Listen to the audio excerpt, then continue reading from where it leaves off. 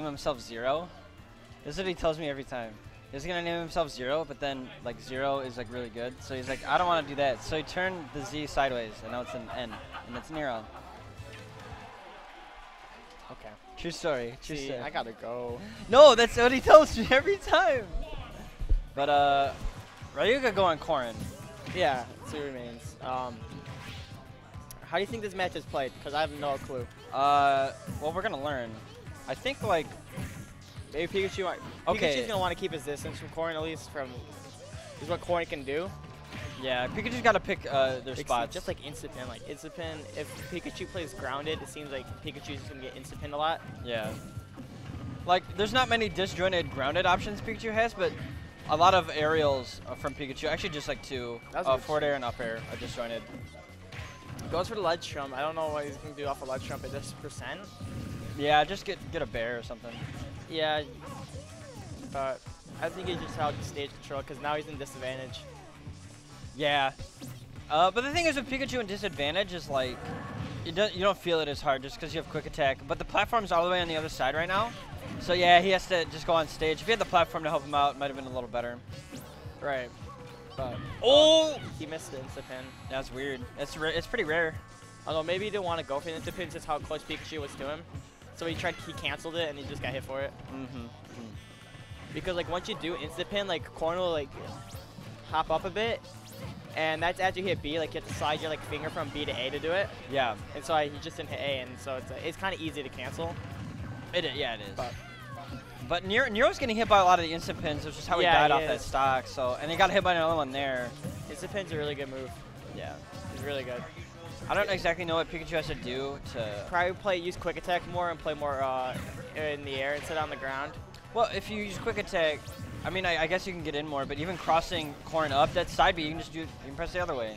Yeah, but it's like if you're in the air, like it's better if you could possibly just get hit by like the kick, like the swing from the instant pin and not the actual pin and take the full damage. I mean, it's better, but it's still not. Yeah, but it's it's better than playing grounded. Oh, that's nice.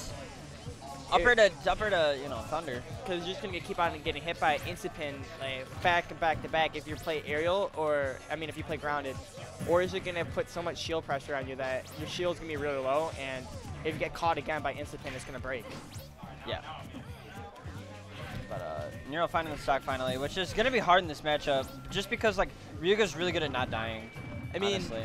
Yeah, it's true, but I mean, I'm pretty sure if Ryuga keeps on instant pinning, like as much as he is, when it's at kill percent, if he does do it, Nero can easily read like the movement habits that he's doing because he's always been going to the right, it seems, and not to the left.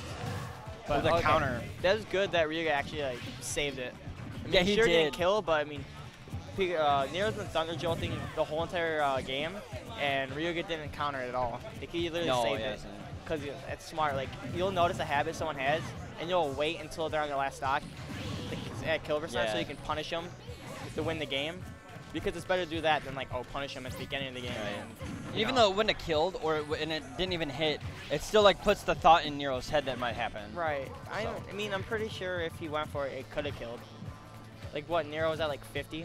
So it was 50. But it was just a countering Thunder Jolt. Yeah. I don't know. It's not that strong. It is really strong. Also, see a side B. I'm pretty sure Ryuga can counter that if Nero's not careful. Yeah, but the thing is, I think there's it again. I think Ryuga's been trying to cover the quick attack because he's been using like a lot of bigger hitboxes to try to cover it. Right. So the side B is just a little mix up. Ooh, that ball is so big. Sometimes it's hard to air dodge through. Yeah, he's gonna have to pick an option there. So the thing is, what we do instant pin? Oh yeah. Yeah, I traded with Thunder Jolt. If you instant pin, you have to pick an option within, I think, what is it, 2 seconds?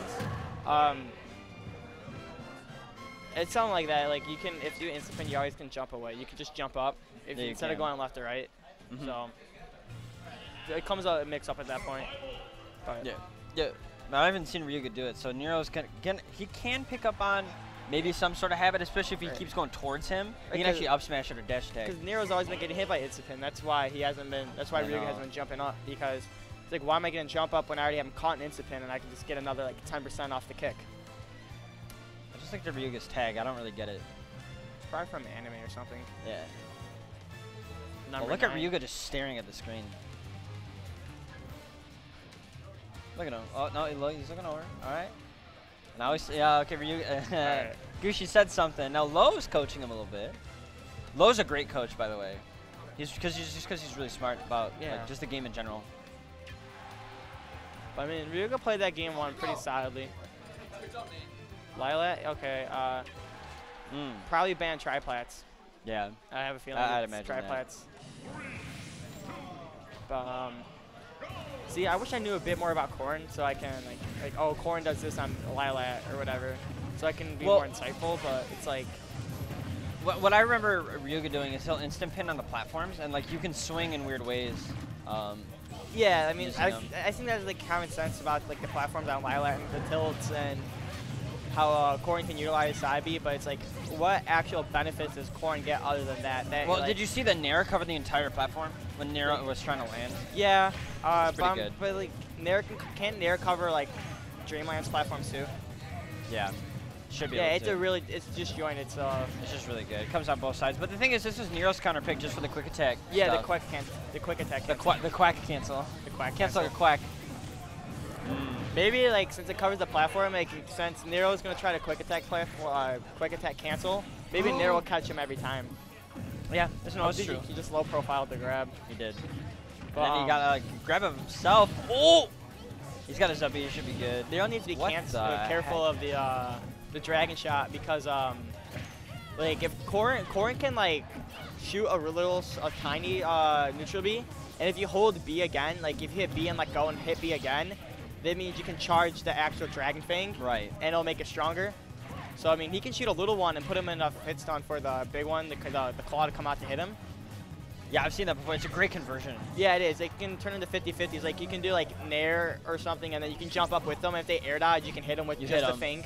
Yeah, because they'll air dodge through the neutral B, and they'll just hit by the fang. I actually love seeing that from Ryuga. It's just like such a solid read. If you go watch his set against 6WX at I think it was Outfox. Yeah, I saw it live. It was great. Yeah, he's doing that to him. Well, it's at 15%. Yeah, but the tilt's on Lilat, just like not allowing the rest of the move to connect. Right. 38 already. Nero's got to find the kill. And this is what we said he would struggle with. And there's the Dragon Fang we were also mentioning earlier. Right. Just trying to snipe him out. Yeah, cover him to jump up high. Oh! Again, but the thing is, Nero knows to just jump away. That's all you really need to do. Because Corrin can't get a follow-up after that. So. Exactly, because you're too far away. Too far, too high percent in rage. And Corrin's kind of slow. Yeah. Oh, I like the idea, but I also like. Do you see Ryuga tilt his shield to pretend he was gonna move? Yeah. That was nice. Up air. Nero's getting desperate. Yeah, I mean it's Pikachu at high percent. There's really not much Pikachu can do. He's gonna look for a dash attack. Dash attack or like hopefully get a grab at the ledge and do a back throw. Back throw, yeah. Back throw. Yeah, that worked. Oh, Nair catches his jump onto the platform and nairs them as soon as he lands. Not being able to shield in time. Yeah, onto the platform. Oh.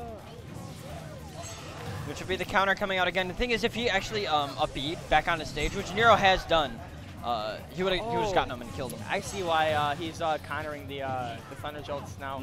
Since it's putting Nero into a position to where Nero wants to punish it, but if he does approach, it has that like hitbox around it, and Nero will still get hit by it. Yeah. And it's like, it's huge. Like, exactly, it's a huge hitbox, and so Ryuga's like, okay, if you don't try to come punish this.